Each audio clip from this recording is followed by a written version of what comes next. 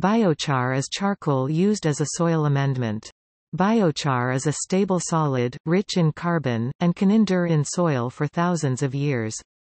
Like most charcoal, biochar is made from biomass via pyrolysis. Biochar is under investigation as an approach to carbon sequestration, as it has the potential to help mitigate climate change. It results in processes related to pyrogenic carbon capture and storage (PYCCS). Independently, biochar can increase soil fertility of acidic soils, low pH soils, increase agricultural productivity, and provide protection against some foliar and soil-borne diseases.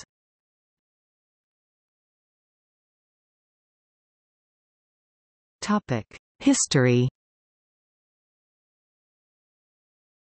The word biochar is a combination of bio, as in biomass, and char, as in charcoal.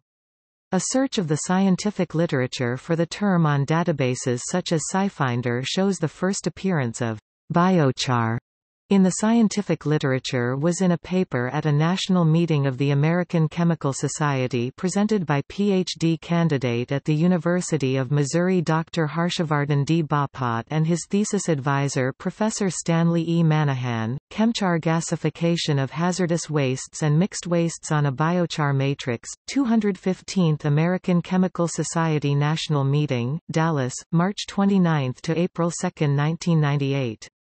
The biochar described in this paper was prepared from milo grain seed by the Chemchar triple reverse burn gasification process developed in Professor Manahan's laboratory and patented now expired in 1992, process for the regeneration of activated carbon product by reverse burn gasification, patent number, 5,124,292.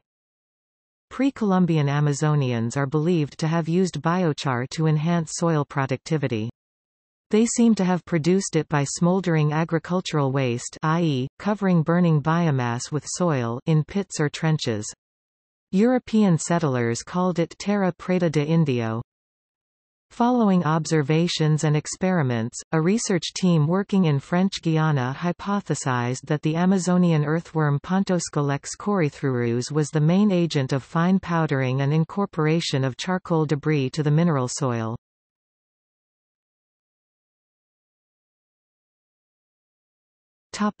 Production.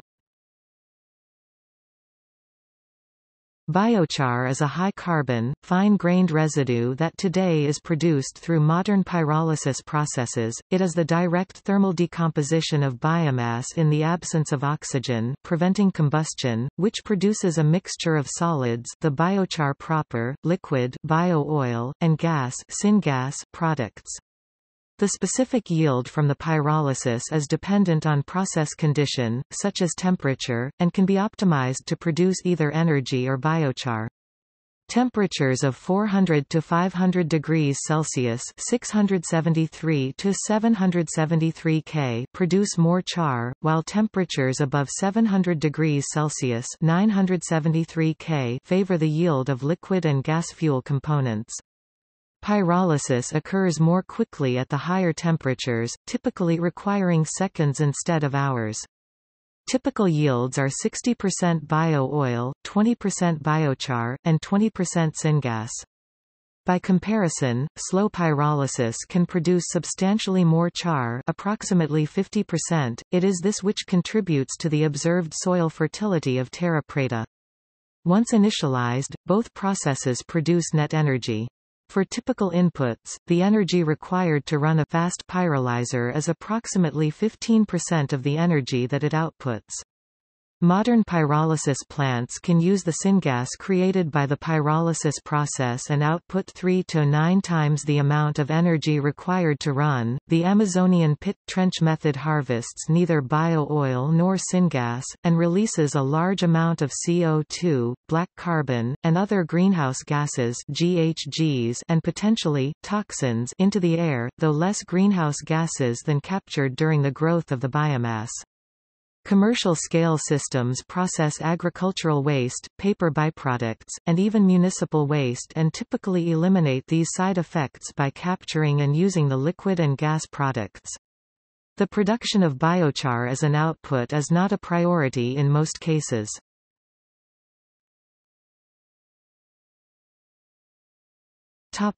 Centralized, decentralized, and mobile systems. In a centralized system, all biomass in a region is brought to a central plant for processing. Alternatively, each farmer or group of farmers can operate a lower-tech kiln.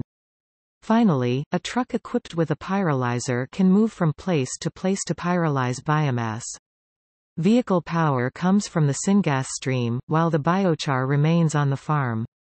The biofuel is sent to a refinery or storage site. Factors that influence the choice of system type include the cost of transportation of the liquid and solid byproducts, the amount of material to be processed, and the ability to feed directly into the power grid. For crops that are not exclusively for biochar production, the residue-to-product ratio (RPR) and the collection factor (CF), the percent of the residue not used for other things, measure the approximate amount of feedstock that can be obtained for pyrolysis after harvesting the primary product. For instance, Brazil harvests approximately 460 million tons (mt) of sugarcane annually, with an RPR of 0.30, and a CF of 0.70 for the sugarcane tops, which normally are burned in the field.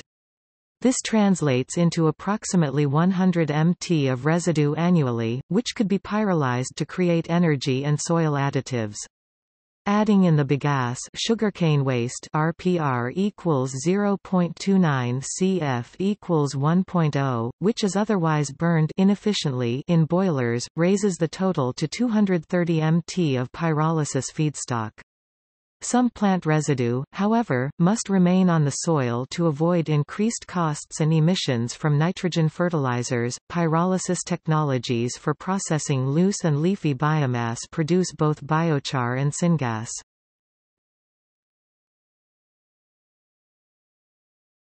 Topic: Thermo-catalytic depolymerization. Alternatively, thermo-catalytic depolymerization, which utilizes microwaves, has recently been used to efficiently convert organic matter to biochar on an industrial scale, producing approximately 50% char.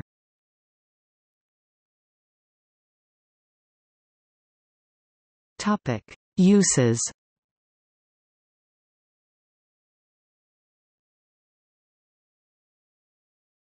Topic: Carbon sink.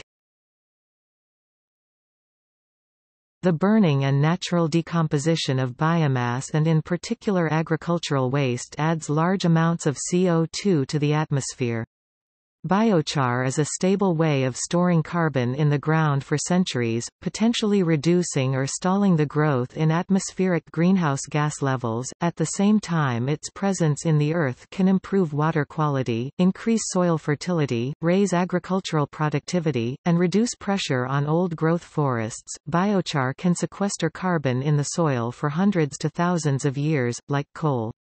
Such a carbon-negative technology would lead to a net withdrawal of CO2 from the atmosphere, while producing consumable energy.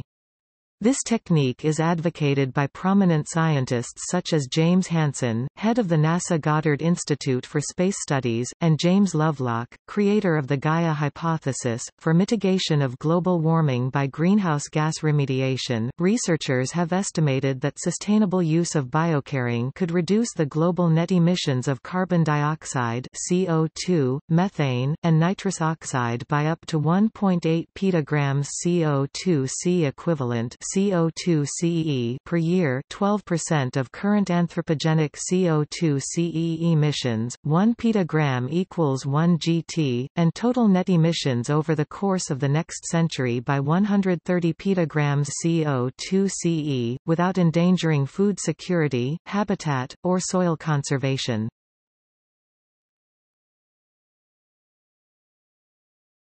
Topic: Soil amendment. Biochar is recognized as offering a number of benefits for soil health. Many benefits are related to the extremely porous nature of biochar. This structure is found to be very effective at retaining both water and water-soluble nutrients. Soil biologist Elaine Ingham indicates the extreme suitability of biochar as a habitat for many beneficial soil microorganisms. She points out that when pre-charged with these beneficial organisms, biochar becomes an extremely effective soil amendment promoting good soil, and in turn plant health.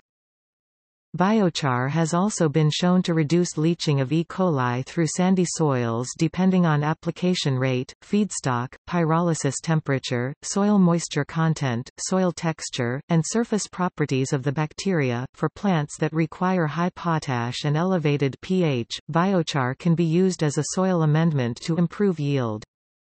Biochar can improve water quality, reduce soil emissions of greenhouse gases, reduce nutrient leaching, reduce soil acidity, and reduce irrigation and fertilizer requirements. Biochar was also found under certain circumstances to induce plant systemic responses to foliar fungal diseases and to improve plant responses to diseases caused by soil-borne pathogens. The various impacts of biochar can be dependent on the properties of the biochar, as well as the amount applied, and there is still a lack of knowledge about the important mechanisms and properties. Biochar impact may depend on regional conditions including soil type, soil condition, depleted or healthy, temperature, and humidity. Modest additions of biochar to soil reduce nitrous oxide N2O emissions by up to 80% and eliminate methane emissions, which are both more potent greenhouse gases than CO2. Studies have reported positive effects from biochar on crop production in degraded and nutrient-poor soils. The application of compost and biochar under FP7 Project FERTIPLUS has had positive effects in soil humidity, and crop productivity and quality in different countries. Biochar can be designed with specific qualities to target distinct properties of soils. In Colombian savanna soil, biochar reduced leaching of critical nutrients, created a higher crop uptake of nutrients, and provided greater soil availability of nutrients. At 10% levels, biochar reduced contaminant levels in plants by up to 80%, while reducing total chlordane and DDX content in the plants by 68 and 79%, respectively. On the other hand, because of its high adsorption capacity, biochar may reduce the efficacy of soil-applied pesticides that are needed for weed and pest control. High surface area biochars may be particularly problematic in this regard. More research into the long-term effects of biochar addition to soil is needed.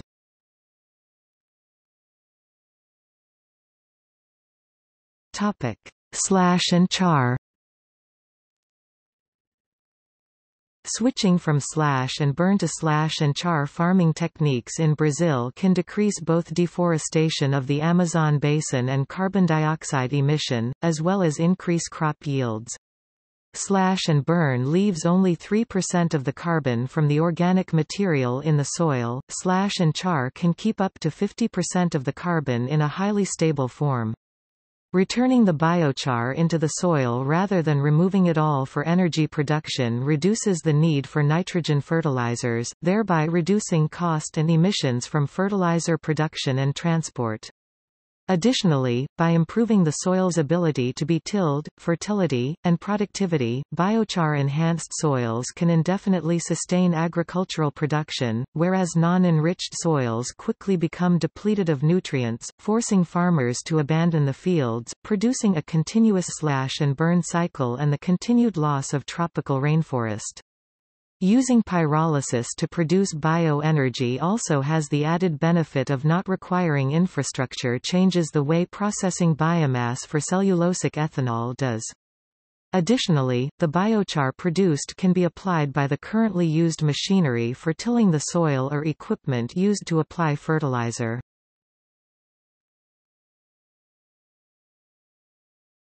Topic: Water retention. Biochar is hygroscopic.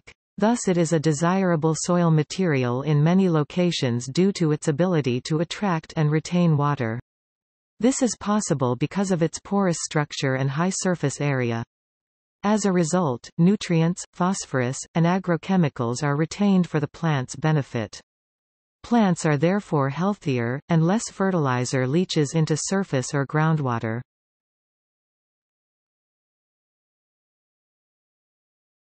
Topic: Energy production, bio-oil and syngas. Mobile pyrolysis units can be used to lower the costs of transportation of the biomass if the biochar is returned to the soil and the syngas stream is used to power the process. Bio-oil contains organic acids that are corrosive to steel containers, has a high water vapor content that is detrimental to ignition, and, unless carefully cleaned, contains some biochar particles which can block injectors. Currently, it is less suitable for use as a kind of biodiesel than other sources. If biochar is used for the production of energy rather than as a soil amendment, it can be directly substituted for any application that uses coal. Pyrolysis also may be the most cost-effective way of electricity generation from biomaterial.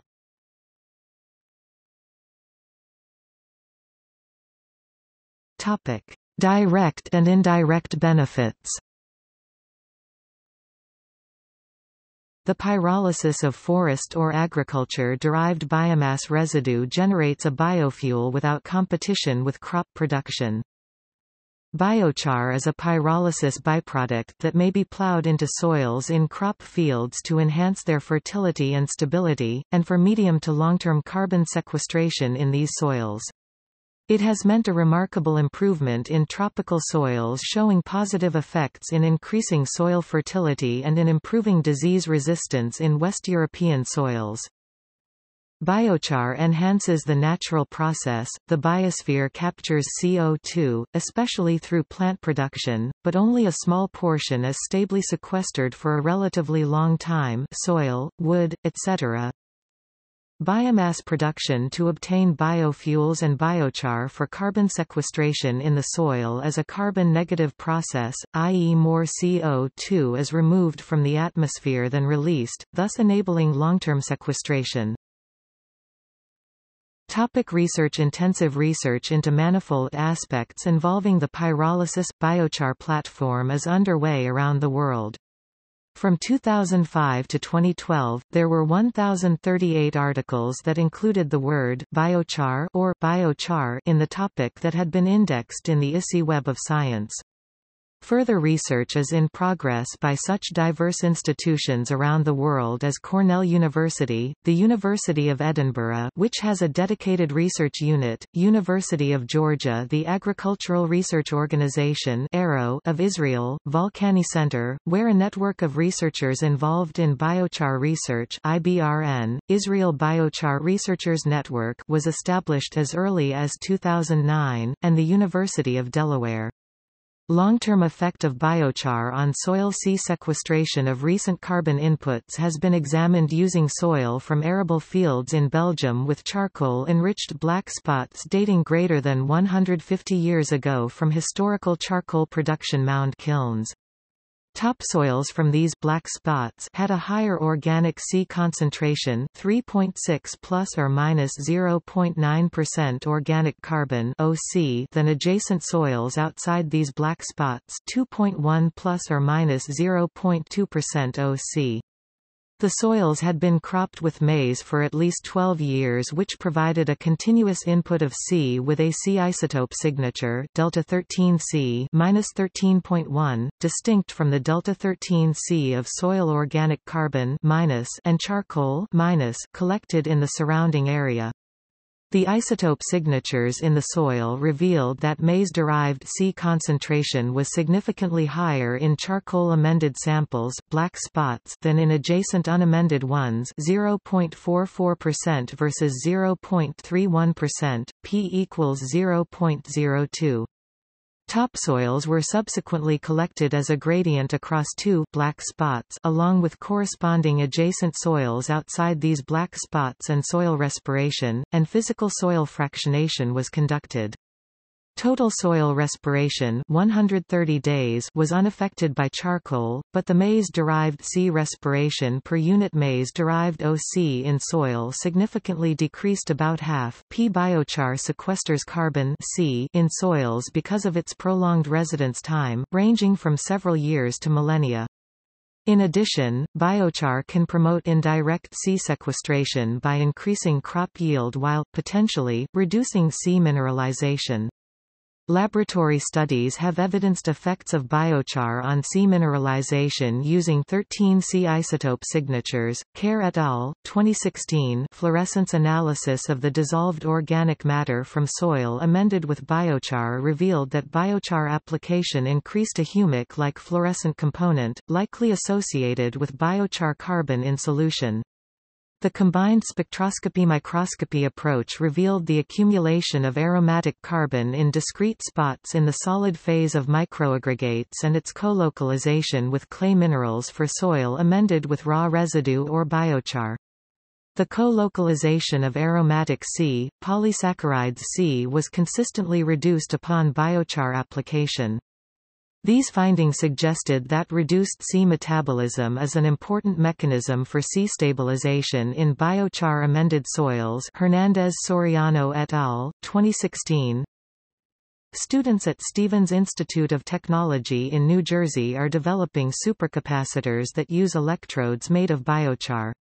A process developed by University of Florida researchers that removes phosphate from water, also yields methane gas usable as fuel and phosphate-laden carbon suitable for enriching soil. Researchers at the University of Auckland also working on utilizing biochar in concrete applications to reduce carbon emissions during concrete production and to improve the strength considerably. It has also demonstrated that the biochar can be used as a suitable filler in polymer matrix.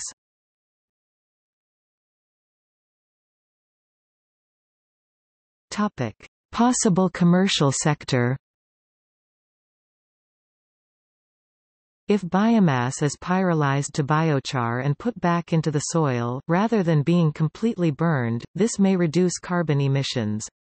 Potentially, the bioenergy industry might even be made to sequester net carbon. Pyrolysis might be cost-effective for a combination of sequestration and energy production when the cost of a CO2 ton reaches $37. Current biochar projects make no significant impact on the overall global carbon budget, although expansion of this technique has been advocated as a geoengineering approach. In May 2009, the Biochar Fund, a small social profit organization, received a grant from the Congo Basin Forest Fund for a project in Central Africa to simultaneously slow down deforestation, increase the food security of rural communities, provide renewable energy and sequester carbon. Though some farmers did report better maize crops, the project ended early without significant results and with promises to the farmers not kept. Application rates of 2.5 to 20 tons per hectare, 1.0 to 8.1 t/acre, appear to be required to produce significant improvements in plant yields. Biochar costs in developed countries vary from $300–7,000 ton, generally too high for the farmer horticulturalist and prohibitive for low-input field crops. In developing countries, constraints on agricultural biochar relate more to biomass availability and production time. An alternative is to use small amounts of biochar in lower-cost biochar fertilizer complexes. Various companies in North America, Australia, and England sell biochar or biochar production units. In Sweden, the Stockholm solution is an urban tree planting system that uses 30% biochar to support healthy growth of the urban forest. The Qatar Aspire Park now uses biochar to help trees cope with the intense heat of their summers. At the 2009 International Biochar Conference, a mobile pyrolysis unit with a specified intake of 1,000 pounds (450 kilograms) was introduced for agricultural applications. The unit had a length of 12 feet and height of 7 feet (3.6 meters by 2.1 meters). A production unit in Dunlap, Tennessee by Mantria Corporation opened in August 2009 after testing and an initial run, was later shut down as part of a Ponzi scheme investigation.